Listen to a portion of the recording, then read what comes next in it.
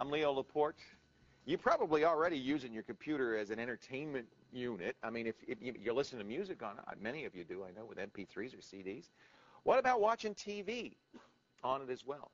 TV tuner cards give you the ability to watch your favorite shows while, like what I call for help while you're in the chat room or surfing the web or doing your spreadsheets. A lot of people watch CNBC during the day and they watch their stock prices while they're working.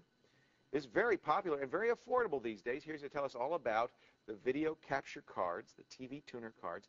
ZDTV tech analyst and TV junkie. Actually, he's not. He's more of a game junkie. Robert Heron. Hello, Robert. How you doing? Now, we talked about video capture cards in the last segment. What's the difference between a TV card and a video capture card? Video capture probably doesn't include a tuner. Tuner. So this is a video capture card, but it captures it from the antenna. Precisely. That little silver box in the front there is the TV tuner itself. Okay. So that has to kind of be, that's how you change the channels. And that's actually analog circuitry that has to come along with the card or you won't be able to watch TV. Now, if you had a tuner, like if you plugged a VCR into it, you could tune with the VCR, and then so any capture card could be a TV card. Right? If you could add a tuner like with a VCR, that'd be perfect. Okay. So just so you understand the difference. Why would you do this? Why do you want to put TV on your computer? Two primary reasons I could think of would be cost and space. Okay. Cost being you can get a TV tuner, or you can get a TV capture or TV tuner card for about $60. $60. On up to say about 80. Of course, a TV, a 13-inch TV, about $100, but that would take up more space on your desk. True, and that's the other issue too. Like in offices at ZDTV, some of us have TVs at our desks, right? And it'd be really nice just to have a little video window in the corner of the monitor. Then I could get my daily Gomer Pyle fix without having anybody know that I'm actually watching. It's true, right? And it can be very embarrassing. So go away. So save space, save money. Plus, it's just cool if you're, like I said, if you're watching the stock market, to be able to watch that in a little thumbnail on your window while you continue to work. Exactly. We're doing that right now. We're watching TV. Now, you said one thing I thought was interesting. Many people have one and don't even know it. True. If you have, like an all-in-wonder card from ATI. Right, which was the most popular card. Take a look at the back of your video card last year. And see if you have one of these coaxial inputs. This is how you would know if you have a TV card. Chances right are, here. If you have something like that to hook a cable line up to, it is a TV tuner capture card. Okay, so I mean, there's no other reason why that would be on a video card except to go to your cable. Exactly. All right. So if you have one of those, hook it up. Now, you'll need some software. True. Most of these cards come with software. And if for some reason you couldn't find the CD, go to your manufacturer's website and download the How would I know? If I didn't even know I had this, I might not know the manufacturer. A really good website we use in the lab for checking out a system without opening the case is Belarc. Belarc Advisor. It's BELARC.com. It's a small app that downloads automatically when you click on a link, and it gives you a nice printout, including all the video information. So it would tell you if you have a video. By the way, I said that. That's why I said that fast. BELARC. Belarc.com. All right. So this is one kind. This is an all-in-wonder. Very popular. This was the old All-in-Wonder Pro. There's now an All-in-Wonder 128. True. It's a regular video card too, right? Because I hook up my monitor to that. Are integrated, unlike, as well as TV. If it was just a video tuner card only, a TV tuner card only, you wouldn't have this. Exactly. Right. And as I told John, our previous caller, not only does it have TV in here, but it has TV out. So this is really, when they say all-in-wonder, they mean all-in-wonder. It does everything.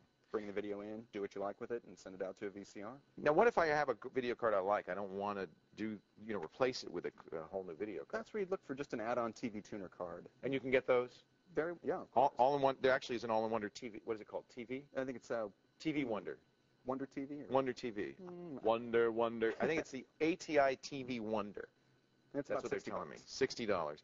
Hauppauge, of course, is a very well-known company. Win TV line. Win TV. If you go to a CompUSA or any computer store, you'll see those on the shelves.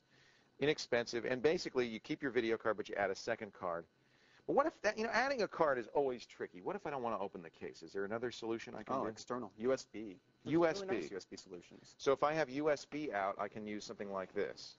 That's from Pinnacle Systems. Okay. The PCTV. Now there's nothing inside the computer. It's just this goes to the USB port. It's the only thing I've hooked up. Okay. And this is, as you can see, going to the antenna. In fact, that's what we're using right now to put TV on our PC.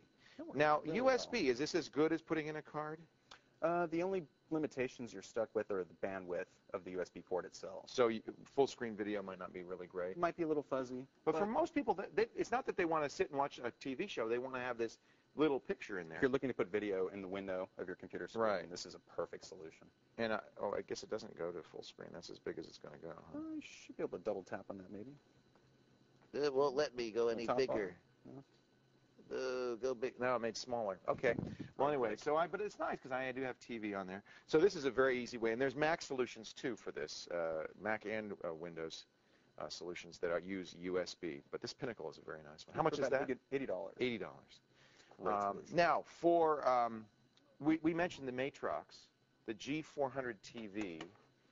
Is that what this is? This expands upon that. It's a G400 card, but with the built-in expansion. So this is what I was telling John about. Now this is a very good video card by itself, and then this attaches. So you have an extra little doohickey. Do you have to buy a special G400, or this is just a regular G400? This, for one whole package, it comes with the video card. It comes with a video card, and then this external box. And why do I need an external box? Well, this has all the ins and outputs for plugging in your cable. So this, okay, I get it. Or you can add your composites in the front.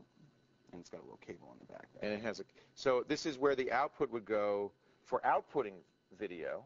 Or on the front, actually, this is where the input comes in. That's where the input comes in, or if it came in on the cable TV like that. And this is output to another device. Like so this is a TV in and out. That's more of a complete video editing. Like the all-in-one. Well. What if I have a notebook computer? And I guess USB would be one choice. Notebooks, Margie comes to the Margie is not the receptionist at our Townsend office. It's this. It's a PC card that will go in a notebook. Essentially, it's a capture card, and they add on some really interesting attachments to it. Oh, look at that. All the inputs you could possibly want. I love this attachment. This is That's nifty. So this would go to the cable if you have a cable, but if you don't, it's an antenna. Rabbit ears. So it's rabbit ears for your notebook. And then you'd hook that. Isn't that hysterical? It's a cable-ready tuner. And so you anywhere you could get the TV reception, you'd be able to watch TV. I think maybe in an airport. Or you just walk around like this. That would be cool. Call me Uncle Martin. How much is that?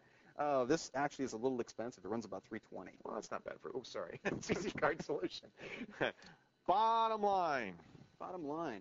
This is for anyone who's looking for a way to save some cash, or if you just don't have the space. Okay. It's usually there's a reason you would want one of these. And if you want to put a card in, that's the cheapest, but USB is the easiest. If you've got a notebook, you're going to spend a little bit more.